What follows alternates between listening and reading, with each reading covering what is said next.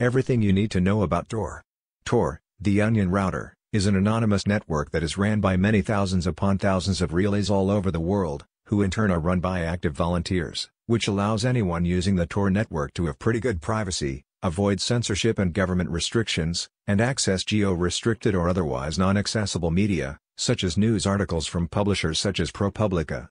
Tor allows users to browse the web anonymously, without surveillance or tracking. It also opens up a whole new world of internet for you to explore. Except on Tor, you're likely to come across stuff you would not normally see on the clear net, such as marketplaces for buying and selling of illegal stuff like drugs, weapons, etc. It's also used to manage cryptocurrencies such as Monero, Bitcoin, Ethereum, etc., and to a much lesser extent, Tor is used for reading dark web forums, publishing comic books, images, and accessing information and media that is simply blocked or heavily regulated in your own country.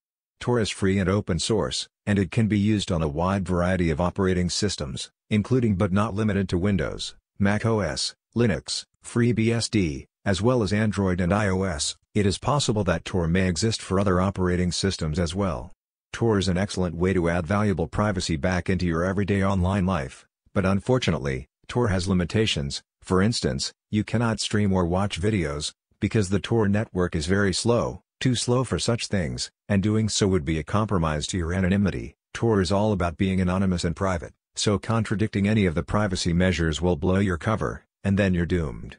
Not really, but if you lived in a place where Tor is illegal, you could find yourself in some serious trouble with both law enforcement and your government. You could face charges, or worse yet, jail time. So before you start using Tor, please do some research on it, and potentially think about using an extra layer of security and protection to avoid alerting your ISP and government that you are on the Tor network. Government agencies are constantly cracking down on Tor, all over the world, because they know that their citizens use it to circumvent censorship and subvert the norms of the internet. This is extremely important to note because Tor, as well as Tails OS, provide verification signatures which must be checked before you use Tails OS or the Tor browser. You are to never ever run Tor or special security software without first checking the integrity of the package, to ensure it has not been tampered with, and depending on the specific method on how to check your verification signature, it varies greatly depending on your operating system and the software that is needed to check the signature of the software.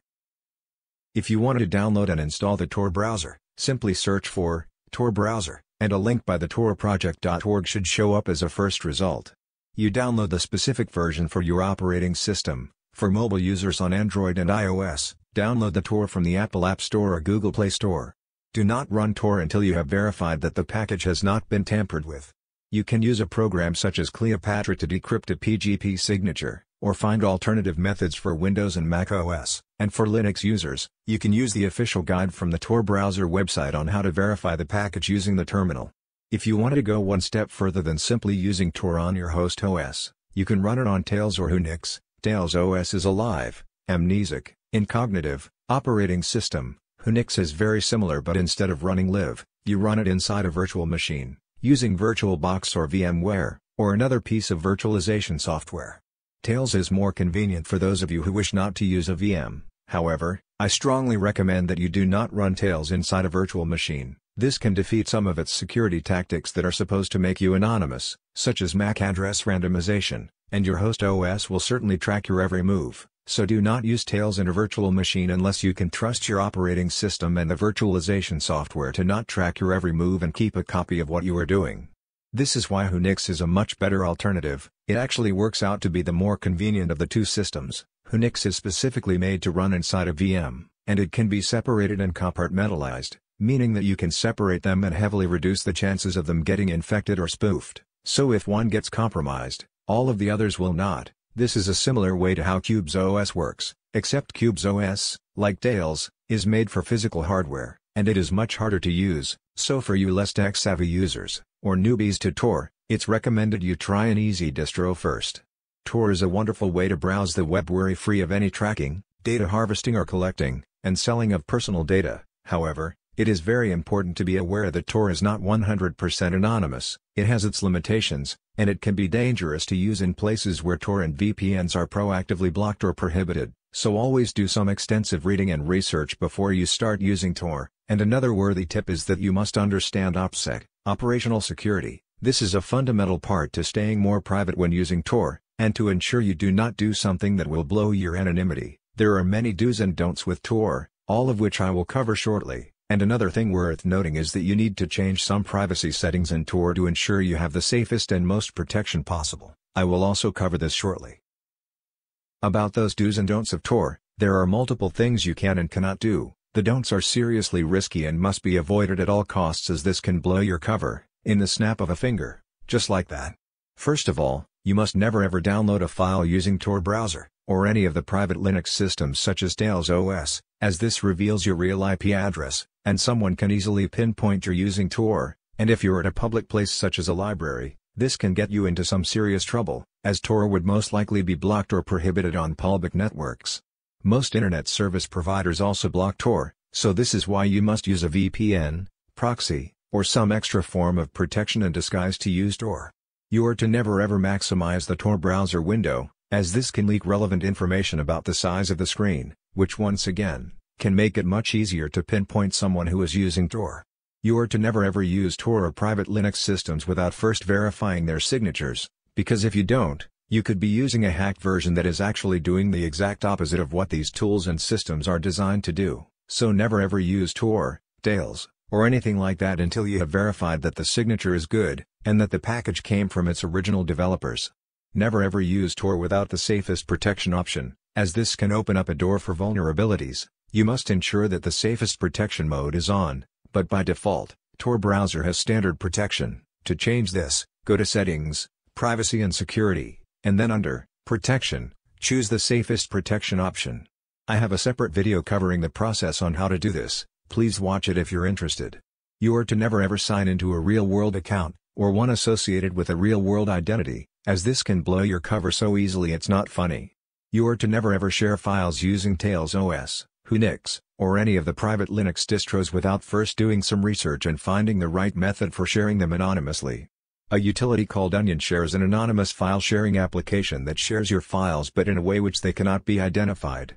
Still, it's advisable to not share files on such systems, as this can blow your cover.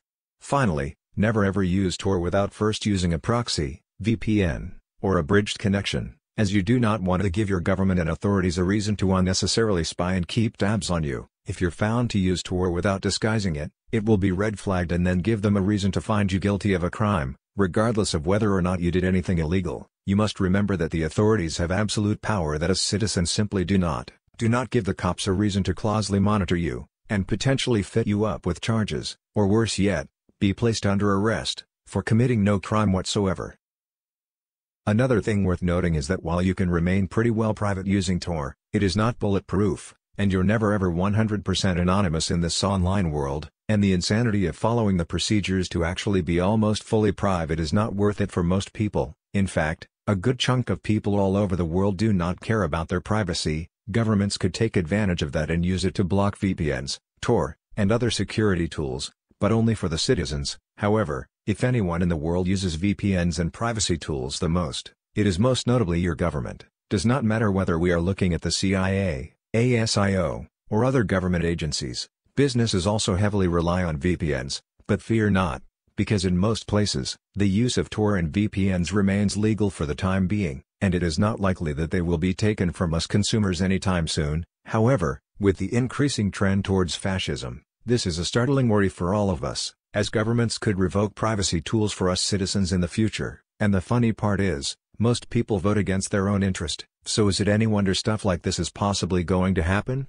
No, it is not, so start fighting for your right to have privacy and freedom online. Do not get complacent with data harvesting, collecting, and selling. Stop letting these corrupt corporations do their dirty deeds, monitor, and exploit you, and say no to privacy tools like VPNs being taken away. Like this video to hack the algorithm, share, comment, and subscribe, and I shall catch you in the next one.